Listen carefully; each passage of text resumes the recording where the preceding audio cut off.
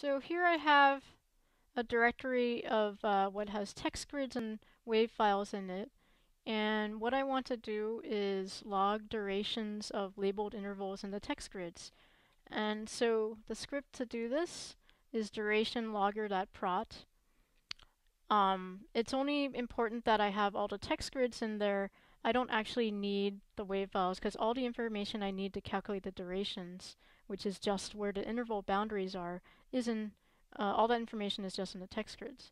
But anyway, here we go. Let's run it. So first I need to navigate and go into prot and say open read from file and navigate to wherever the script is, and here it is. Click on open. Alright, so now when we look at the script, remember the pound signs are all comment lines. Those are just to help you understand how the script works. And in particular, here you can see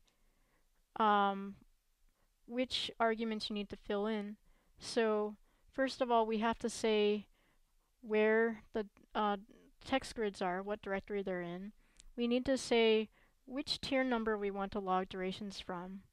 We also need to specify the directory where we want to save the log duration text file that's output by the script.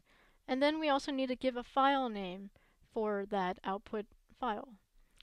So just as a reminder, I need to go in and find where these text grids are.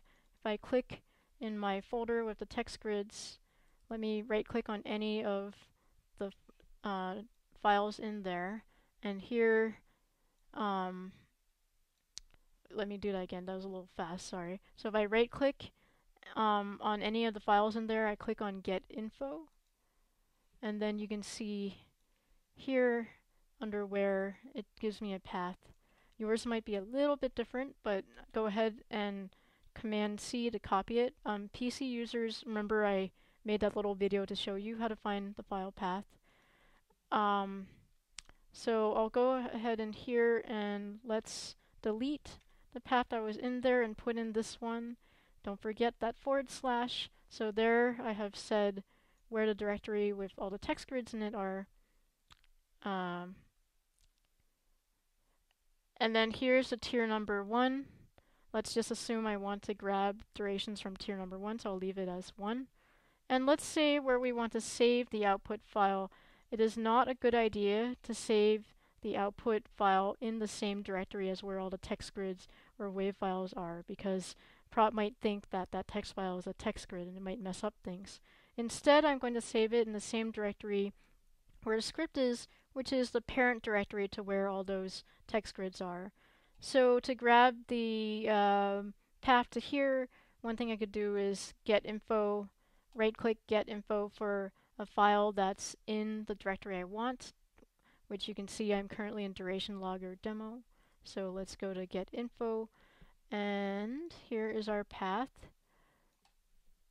I'm going to copy that using Command C and paste it into here where it asked me for the save directory. Okay, I pasted it in. Don't forget to add that /. And finally, let's just say duration log.txt is a fine file name for this file, and let's get working. So I can go ahead and save this if I'm happy with all the directory paths and file names and everything I put in. And let's go and run. So we go and click on run. These are filled in with the defaults we already put in there in the script. We hit OK. A prot info window pops up and tells us all files have been processed. What next? Great. So how do we know anything has happened? If we go into our duration logger demo, we can see a new file has appeared called durationlog.txt. This is a text file. If I open it, I'm just going to double click on it. This is opening up in a text editor, and hey, look at this. We have the file name, the label, the interval number, the tier name. It's a little off alignment between the rows, but tier number is 1, start time at 0 seconds, stop time 0.286 seconds, and the duration calculated from stop minus start time right there. So that's what the output file should look like. You should have a bunch of entries for each file that you have in the directory